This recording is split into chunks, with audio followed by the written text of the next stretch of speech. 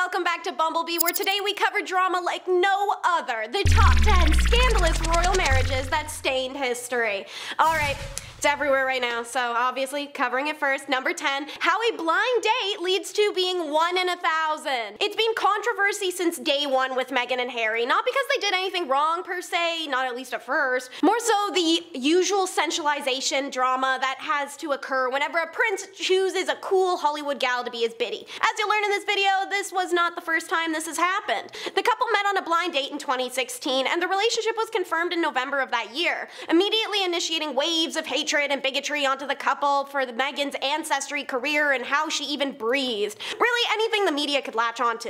This onslaught is what promoted the couple to step back from the royal family in 2020, instead splitting time between the UK and North America and finding their own financial endeavors. They also made the rare royal move to take legal action against paparazzi for the excessive negative tabloid attention, part of which was exasperated by Meghan's dad sharing all her personal business with literally anyone who'll listen. That's part of the reason Meghan only had one guest of her own at their wedding that contained thousands, her mother. Since their marriage, all the scandal has revolved around the Oprah interview, podcasts, novels, and broadcast interviews. But now, as of this week, it's coming from suspicions that Harry and Meghan are taking a break. This follows Meghan's $20 million Spotify agreement being cancelled and causing apparent financial plight for two people that are already worth millions of dollars. Evidently, living all your lives out loud in this fashion from day one of a relationship will halt its healthy progression. But a source close to them is saying that this time apart in different continents isn't a breakup, rather time apart couple needs. I want to follow that up with the very similar story of the American divorcee, number 9. Like the gravy and mash that the Brits oh so love, this is scandal ladled on to scandal. In the early 1930s, Wallis Simpson was married to Prince Edward, was in line to become the king. By 1934, rumors had already started about the two having an affair, something they insisted that until their dying days never occurred. Anyways, when King George dropped in January of 1936 and Edward is crowned, he calls up Wallis, who proceeds to immediately divorce her husband. This now made her a 2-time divorcee, something the Prime Minister at the time stressed to Edward as being a bad idea.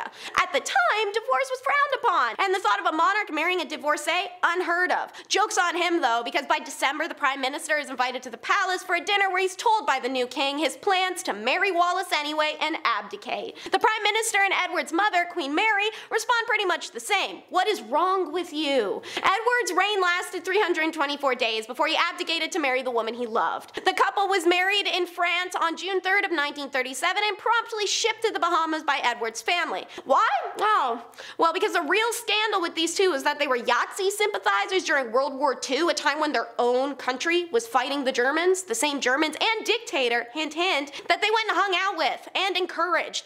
Yikes. If you want to learn more about royal blunderings like these, be sure to take a second now to subscribe to The Hive.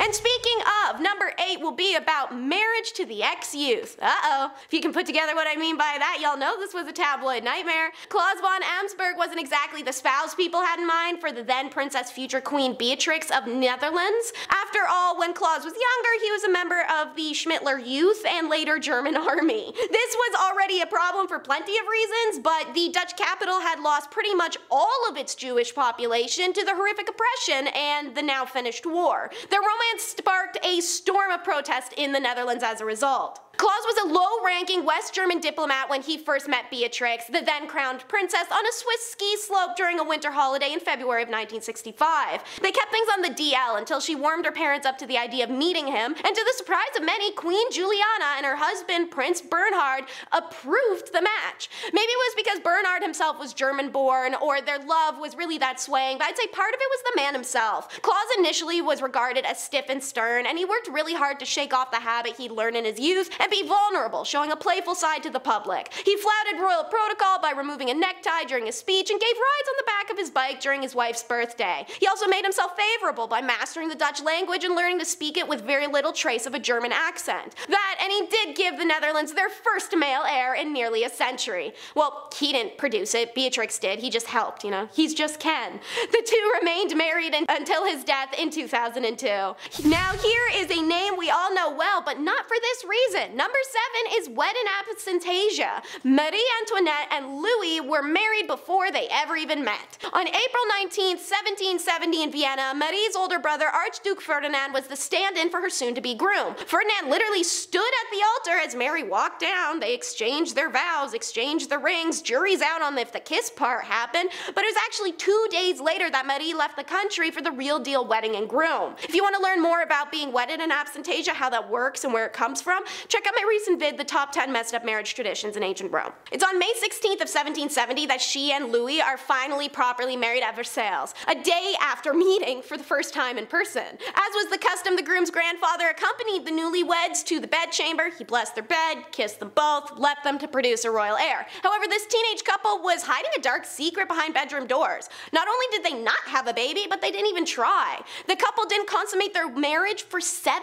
years, and it caused a massive scandal. How could they not produce an heir? It was her job as a queen, and Louis needed to maintain the royal lineage. Historians have speculated why the couple didn't consummate their marriage all that time. So did the public in the 1700s, but the reasons are usually dumb witchcraft stuff. Nowadays it's assumed maybe Louis had a condition that affected his abilities, or maybe she experienced too much pain when they were trying. Honest answer, I think it's because they were young, the two probably weren't ready, and puberty probably hadn't done its thing and given them the drive. Either way, scandal ensued and the story ultimately ends with heads rolling. This modern blonde is a different story, however, because she came just short of being the runaway bride, number 6. As a wedding planner myself, I can tell y'all it's supposed to be tears of joy on your wedding day, not tears of get this bastard away from me right now, so help me God. Which was kind of the vibe that Prince Charlene of Monaco's wedding to Prince Albert II gave. Prince Albert and then Charlene Wittstock met in 2007 at the Mare Nostrum International Swimming Meet in Monaco when Charlene was an Olympic swimmer. They were engaged by 2010, but unfortunately Albert really liked having extramarital affairs. He had 2 children out of wedlock, as is, and then, per Vanity Fair, to quote,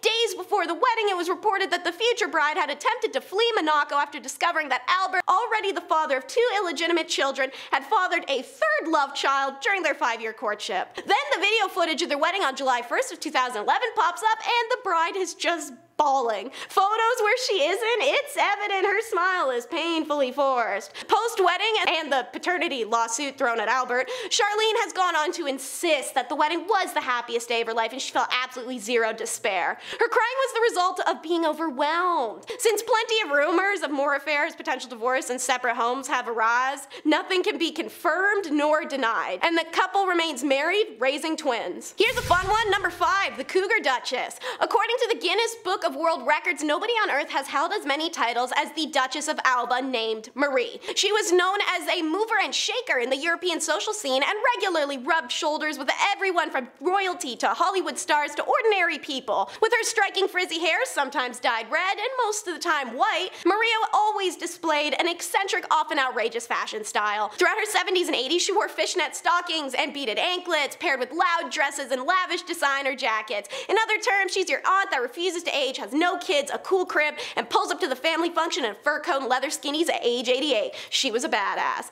She was also married 3 times and widowed twice. What caught the public eye was that husband 1 and 2 were both younger than Maria. The second husband by 11 years, and then the husband she was married to until she died, that's the one that caused scandal. He was 25 years her junior, Alfonso Carabantes. Spanish King Juan Carlos openly labels Alfonso as a gold digger, hoping to get his hands on Maria's extensive fortune. All of 6 of her kids are horrified and do the most to try and stop the wedding. But the Duchess told Spanish radio, all of her children are being divorced, so they have no right to give her lectures on morality. I don't know why my children are causing problems. We aren't hurting anyone. Alfonso doesn't want anything. He's renounced everything. He doesn't want anything but me, she said. The couple was said to have had a super happy marriage until her death 3 years later in November of 2019. And speaking of age, how about the new religion in at number 4? At the beginning of Henry VIII's reign in 1509, the British crown showed no signs of wanting to leave Catholicism. Yet when Henry started pining for Anne Boleyn, who refused at first, unlike the other courtly women and her own sister, to put out no matter what he did, it drove the man crazy with desire, right to the point he made the unprecedented decision to straight up divorce his first wife so he could marry Anne. The first wife, Catherine of Aragon, had been passed down like a family heirloom to Henry when his older brother Arthur died. Henry wasn't the biggest fan and had already been denied annulment in 1527, so in 1533 Henry just married Anne in secret. She's already pregnant with Elizabeth, and the ceremony took place in the middle of the night just before dawn at Whitehall. There was only 4 or 5 witnesses, mostly Henry's close friends, and then the marriage was kept under the strictest secrecy because Henry, of course, didn't have permission from the Pope to divorce, let alone remarry. When the Pope raises a fuss, Henry's reaction is to just casually declare himself the head of the Church of England and completely splinter the religion from Rome, thus starting a whole new branch of a religious faith. As if forcing an entire country to switch religions for your marriage wasn't controversial enough, he later beheaded his wife for reportedly cheating on him. Number 3 is kind of a cute story, the coupon dress. Though you wouldn't guess it by looking at the dress because honestly, it's the best royal wedding dress I've seen come out of British monarchy. But did you know, due to the post-war austerity measures, Princess Elizabeth had to use clothing ration coupons to buy her dress. Determined to get her dream dress despite the doom and gloom the empire was recovering from, Elizabeth, who was just a princess at the time, saved up clothing coupons in order to pay for the materials. She received an additional $200 as a gift from the government, and most iconically, brides to be all around England, excited about her upcoming nuptials, sent her hundreds of their own coupons. Overwhelmed, Elizabeth made sure to return these coupons to every single woman who sent one, especially given it was illegal for them to be given away in the first place. The dress was designed by Norman Hartnell, and what he created was certainly fit for a queen. Chinese silk, high neckline, tailored bodice, and a classic fit and flare silhouette. The ivory silk gown had a 13-foot-long train with the pattern installed by a Botticelli painting. The extra coupons, it said, went towards the extra materials needed to make it. It's incredible to think that the post-war restraint shown by the Queen in the last 1940s, less than a decade before her coronation. The scandalous nature of using coupons for a dress ironically was an afterthought, mostly pulled up once she became queen much later to try and besmear her for cheapness. Speaking of Elizabeth, for number 2 we'll talk about the snub. I don't care for royal drama, but the world knows that Diana was a gem, so Camilla can eat it. As you know, Diana was the lovely bride of Charles, the gross cheating weasel. To play devil's advocate, he always wanted Camilla and only her. The Queen and other royals kept them apart, and as a result, poor Diana suffered. Once she met her tragic end, Charles went happily about doting on Camilla as per usual. And now in recent times, as we all know, he married her.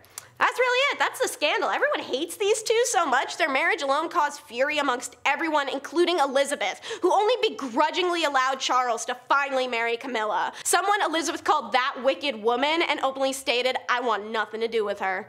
And number 1 on the countdown, will it be Catholic or cousin? Which is worse, guys? Which would you rather marry? Well, in 2023, there's nothing wrong with marrying the first option, but you should not be considering the second. Don't do that. But George IV, Prince of Wales, decided married both. In 1785, George secretly married Maria Fitzherbert, a twice divorced commoner. I know. To make matters worse, she was Catholic. So not only was this match not approved, but at the time it was super illegal and technically made their marriage invalid. While courts and commoners and nobles alike berated the couple and scathingly referred to Maria as a mistress instead of their queen, these two lived happily together for a super long time. But the prince was a tad broke. He spent all his winnings lavishly, and in order to settle the debts he'd built, the Parliament concocted a rather evil scheme. We'll pay it off, give you a new fortune, but you have to publicly deny being married to Maria. Well, he left her high and dry, that's to say the least. George then set up by the same Parliament with a dashing young lass, his first cousin, named Princess Caroline of Brunswick. The two were not attracted to each other, had nothing in common, nothing to talk about, didn't even like each other. A match made in heaven, obviously. They agreed to a marriage which was commenced on the 8th of April, 1795, the first day they ever meet in person. Thank you once again for tuning in, and I hope you enjoyed. Be sure to like and subscribe if you want to see more from us, and until next time, what are your least favorite wedding trends, or the worst wedding stories you have? Comment down below.